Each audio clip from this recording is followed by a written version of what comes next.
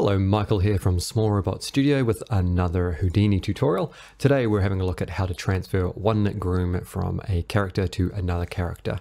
For this to work, we will need the characters to share the same UVs and obviously topology in that case. And for this, I am using metahumans because they have the same UVs no matter what they are, male or female.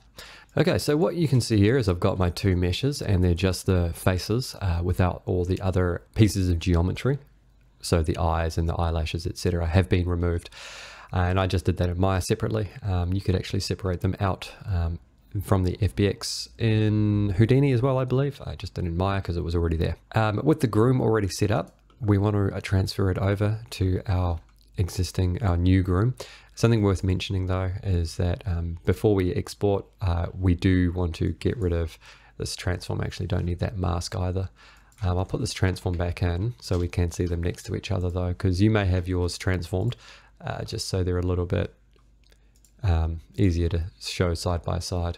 So how I like to do this to keep it nice and neat is to create a new geometry node, and we're just going to call this node guide transfer. With that, we'll need to have 3 Obj merges. So we'll just paste that a couple of times.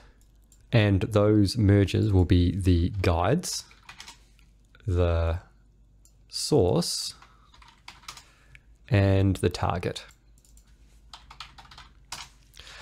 So the guides obviously being the hair guides, the source being the skin source, and then the target being the target skin, so the other head.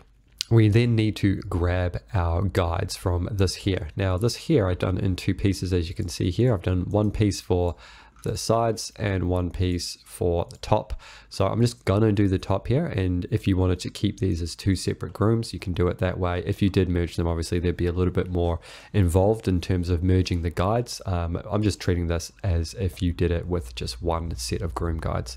So what we need are the guides from in here. I did this with Groom Bear, but this will work with any version of grooming. So if you just did it with a standard Houdini groom, this works the exact same way. What we are needing is the guides output, so whatever is coming out of here. So what we'll set is a null, and this null will just set to groom out, actually we'll call that out groom long, or top, or whatever is more makes sense. And I'll just add that in there as well. Then we can now just take this and use it for our Obj Merge. So we can select that node and hit Control C, and we'll go into our guide transfer, select guides and Control V, and they'll give you that path. It's kind of a nice, easy way to do it. The next one we need is our source, and that is our geometry here. We do want to get the last source in this case. In case you did any transforms, just making sure that the groom is lined up with the head geometry. So we'll copy that one and we'll go into guide transfer to source and paste that.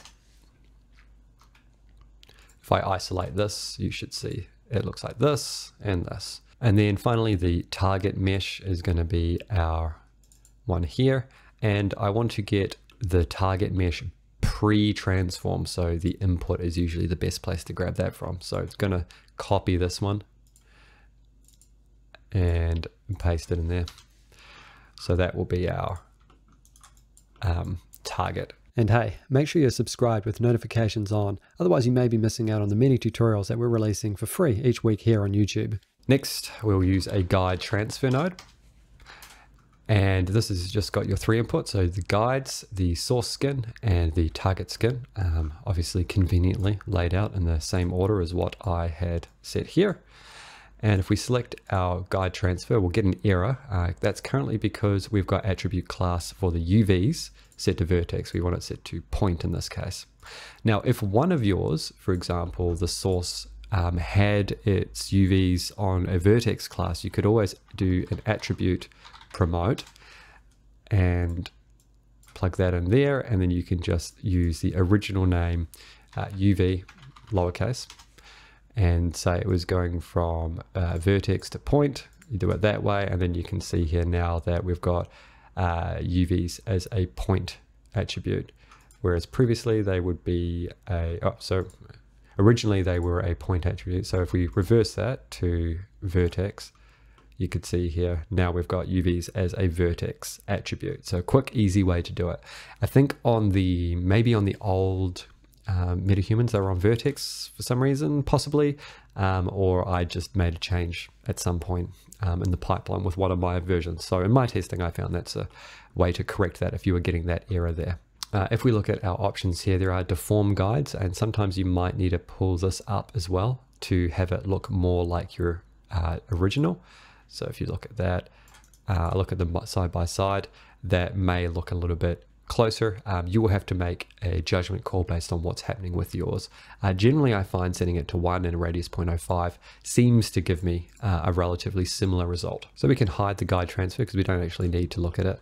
And we now need to set up our grooms for our right-hand mesh, the male mesh. We can just copy this guide groom and we'll paste it.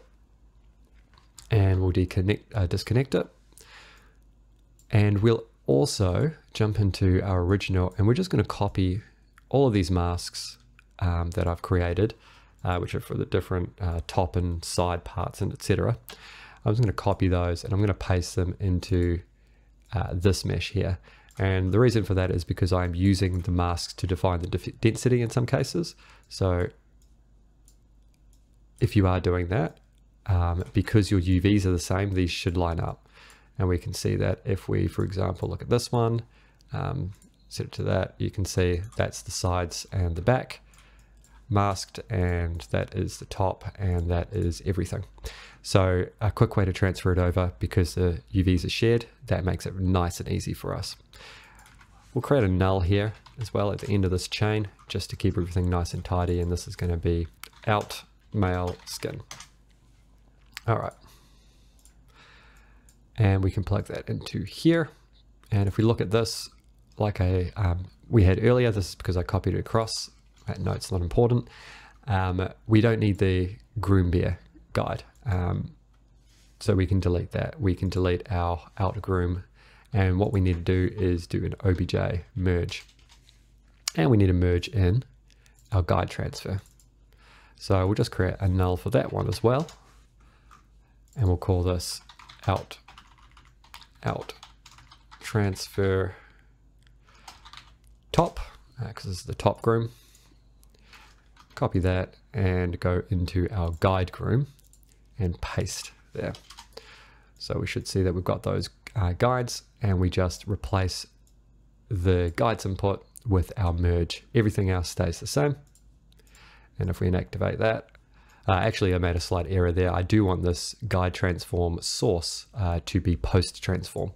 So in that case, that's going to be the post transform for our male out. So we'll just take that skin and we will go in here, and this is the target mesh.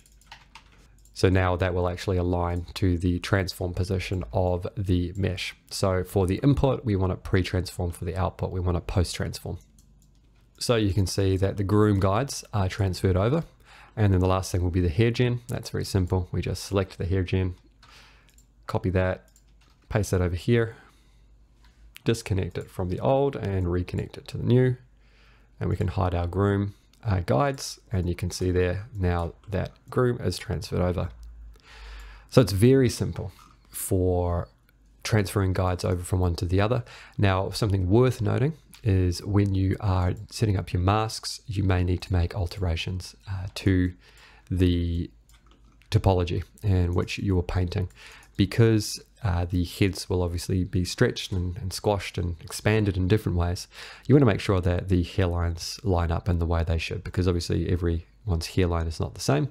So you would expect it not to be the same with your target mesh versus your source mesh. So in this case, it looks relatively fine. So for whatever you're actually using this for, whether it's for final renders in Houdini, or if you're going to something like Unreal or Unity or another video game engine, you can just export the guides. I'll be doing a separate tutorial on that workflow for Unreal a little bit later this week. So make sure you're subscribed and looking out for that one. It should come out a couple of days after this one. And also shout out to our patrons this month. If you want to join them in supporting the channel, $5 a month will get you all the assets used, including this Houdini project scene that I've created here, which you can use as a base for your transfers. And you can transfer this very exciting groom onto your own metahumans or whatever if you're using metahumans, and use the same process that I've shown here. So it's already set up for you, ready to go. That's it for this tutorial. If you found it useful, make sure you leave a like so other people can find it. And if you haven't already, make sure you subscribe, as we're bringing out CG and illustration tutorials every week, just like this one. Become a patron and access tutorial assets, bonus content, a private Discord, and more by clicking the link below.